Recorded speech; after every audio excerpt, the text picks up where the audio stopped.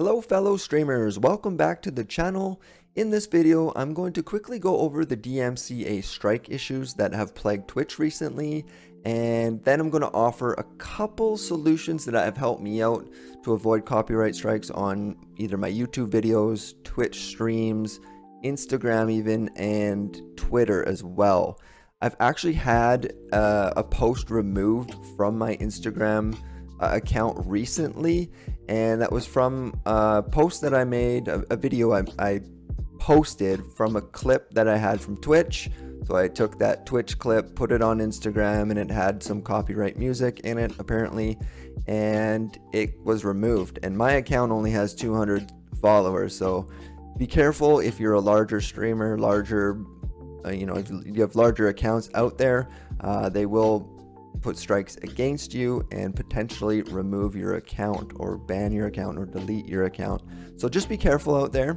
I have a couple solutions today, but before I get started, if this video helps you out at all, please consider giving it a like, subscribe to the channel, and if you want to hang out on Twitch, please come over to my Twitch channel and we can game it up.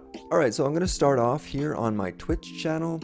Last night, I went through and actually deleted all my clips and all my previous streams, sadly, but I don't want to even bother worrying about getting a DMCA strike on my account. So I just deleted all the clips, all the videos.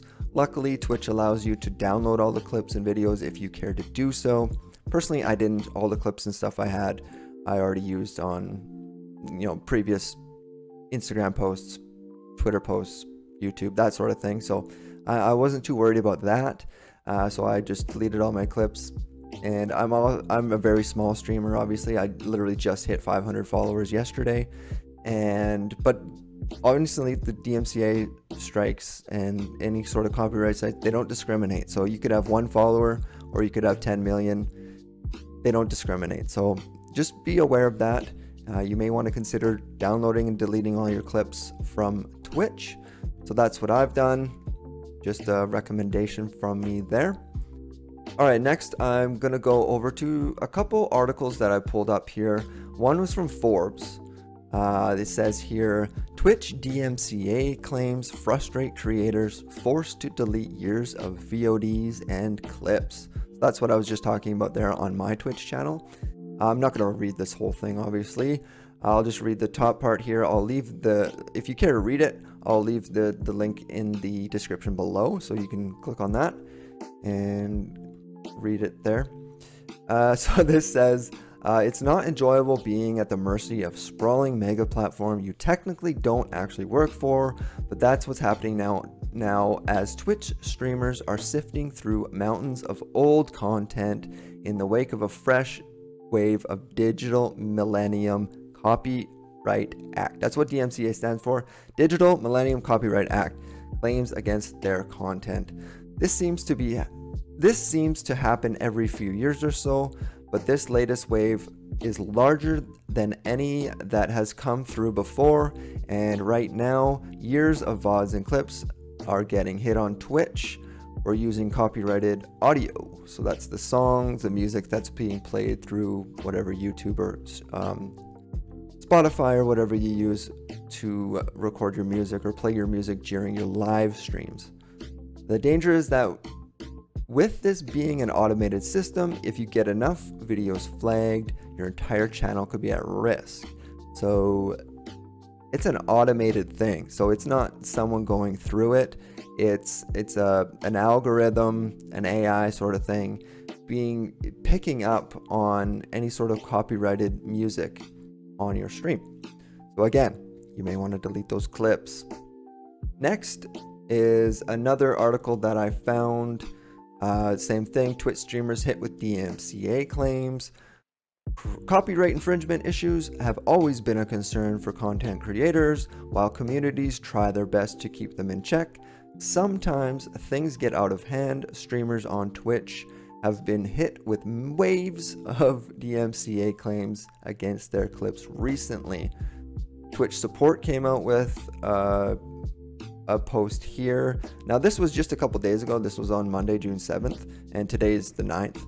So what they said here, this is the first time we have received mass DMCA claims against clips.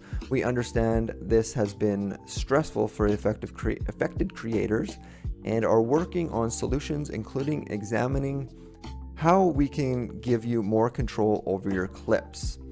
Now, I'm going to offer you an example of taking more control over your clips, and that's using copyright-free music. It's not that hard, really. It's frustrating, I know, it can be, but the two solutions I have, I'm going to go into right now. Alright, so the music that I use on my streams, the copyright-free music, I should say, is the first one is StreamBeats by Harris Heller. If you don't know who Harris Heller is, please go check out his content. Alpha Gaming is actually his YouTube channel. He has a lot of really good stuff on there.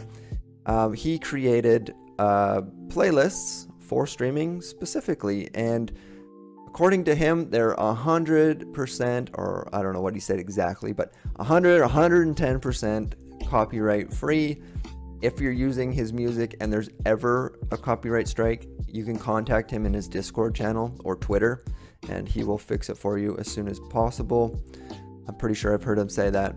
Don't quote me on that, but I know the music that he's providing is 100% copyright free, and that's what his goal is. So this is the music I use mainly on my YouTube videos.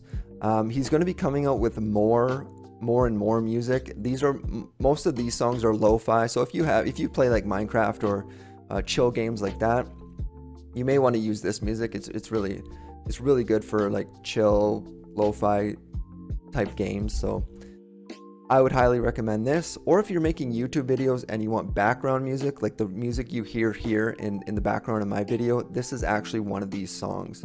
So highly recommend StreamBeats by Harris Heller.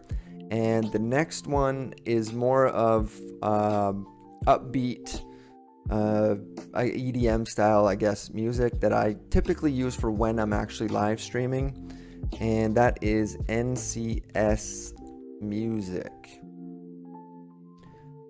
No copyright sounds. Copyright, yeah, according to them, it's copyright free, stream safe music. So these guys play a lot of, or have a lot of different, more, like I said, more of EDM style music and upbeat music. So if, like, I play a lot of Call of Duty, so I like having this sort of music in the background.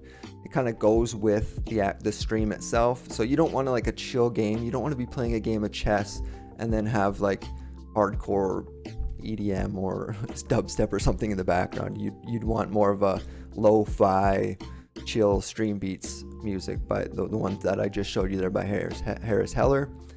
But yeah, so these are the two playlists I use currently.